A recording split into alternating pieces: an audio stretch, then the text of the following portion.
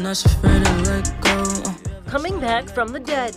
I'm sad, I know, yeah. I'm sad, I know, yeah. An Eerie music video released features murdered rapper XXXTentacion attending his own funeral. The #1 trending video on YouTube shows XXXTentacion walking down a church aisle to an open casket where he sees his own body. The rapper, who wrote and served as creative director for the video, leans over the casket in silence before his corpse reaches up and grabs him by the throat.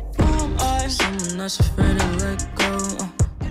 The 20-year-old also spoke of his death in an Instagram video months before he was killed. If I'm gonna die or ever be a sacrifice, I want to make sure that my life made at least 5 million kids happy. Dedrick Williams faces charges in connection with his death outside a Florida motorsports store. Police also want to speak with Robert Allen to find out what he knows about the killing in what investigators say was part of a robbery.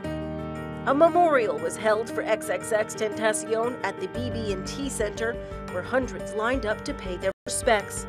The video was released on the same day of his actual funeral. I'm sad, I know, yeah. I'm sad, I know, yeah.